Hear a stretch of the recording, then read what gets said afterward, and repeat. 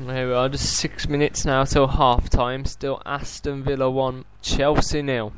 Villa on the attack, taken away from it. Cool. Played upfield, only intercepted again by Aston Villa. And here's Silla. Looks for Vyman on this right hand side. Vyman with a first time cross and headed out of play by John Terry. And a corner kick to Aston Villa.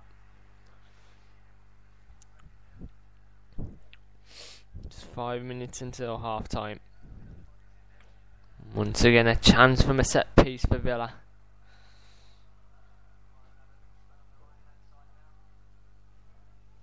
They've got better defending on this season.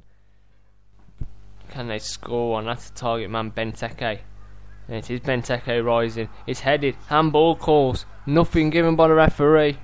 Some of those players seem adamant it touched a hand of a Chelsea player. Here's Benteke now, goes down the left hand side, well worked by Azpilicueta. And Benteke was all over the right back and concedes a free kick. Here it is, it's headed down and the shoulder of Cahill, so not the hand or the arm, come off the shoulder. His arm was out. And understand the appeals. In a way, if the referee hadn't seen it perfectly, could have understood why they gave it. But obviously saw it come off the shoulder / chest area of Cahill.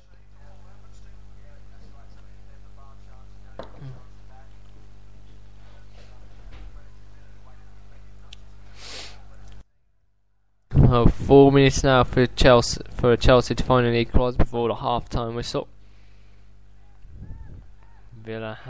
Chelsea had that spell of pressure, but Villa have done well since then. Vyman's been brought down, and John Terry just calls for red card, but it's only going to be yellow. It wasn't 1-on-1. It was Silla who he brought down. Brilliant work by the midfielder to win it off Ramirez, and was going through, cynically brought down by John Terry. And there were a couple players, well, Cole and Cahill were coming back to cover for John Terry.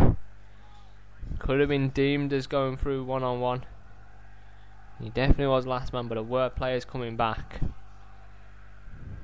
Surely put him off, pulling out the red card. That free kick is dealt with by Azpilicueta. Out for a thrown on this near side to Aston Villa.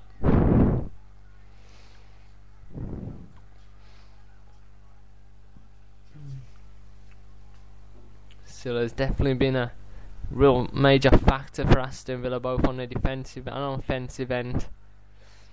Set up that goal for Benteke. Will be credited with the assist. And here he is again. Crosses in lovely to Benteke, who controls it brilliantly. He's it outside and Lehigh to the back post, where Delph was rising. Delph will pick it up again on the left hand side. Crossing again, headed away, high boot given against Gabby Bonlahor.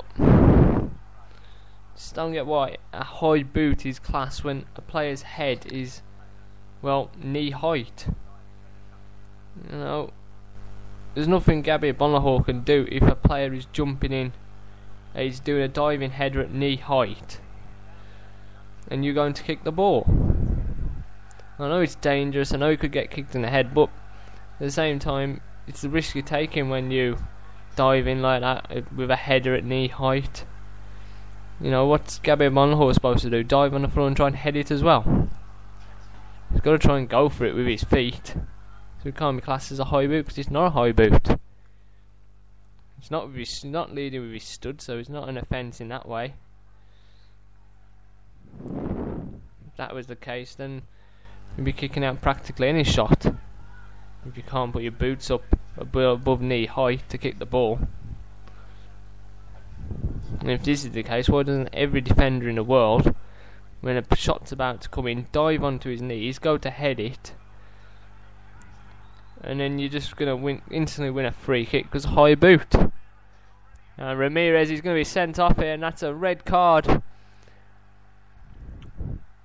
It's a foul on Gabby Bonlahor, And the referee, who's been handing out yellow cards for fun since he booked Baker early on, had to take example since then.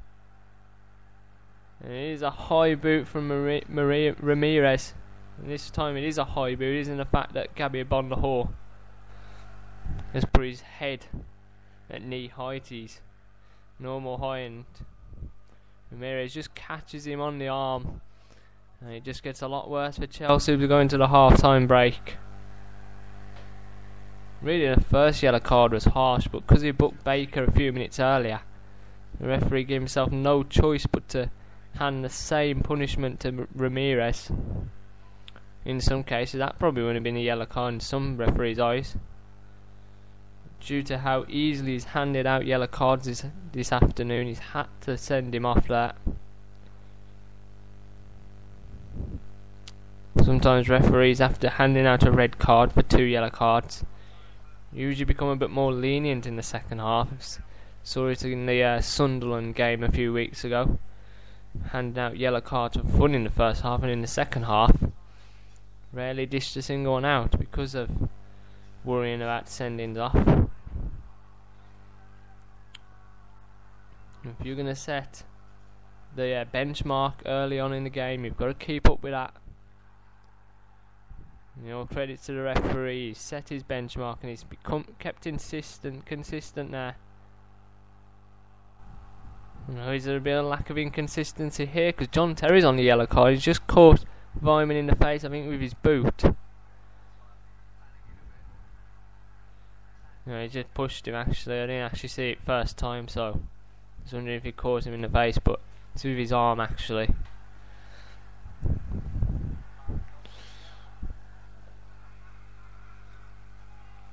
But once again, I'll point out, these players on yellow cards have to be careful now, really careful, because the benchmark's been set by the referee and he'll be happy now. He's got to stick to that.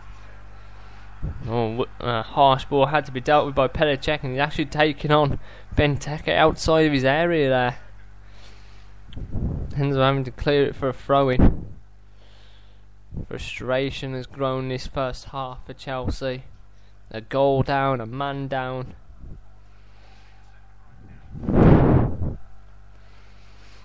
And we'll be going into half time now. 2 minutes were added on into that second minute, and there goes the half time whistle. And the half time, it's Aston Villa 1, Chelsea 0. Christian Benteke with a goal. And Ramirez has also seen red near the end of the first half for a second bookable offence. Seen a lot of yellow cards from the referee. Seen a typical, but he has kept consistent throughout the half and giving out yellow cards, and ultimately that has cost Ramirez his place on the pitch. And I'll be back for the second half in just 15 minutes.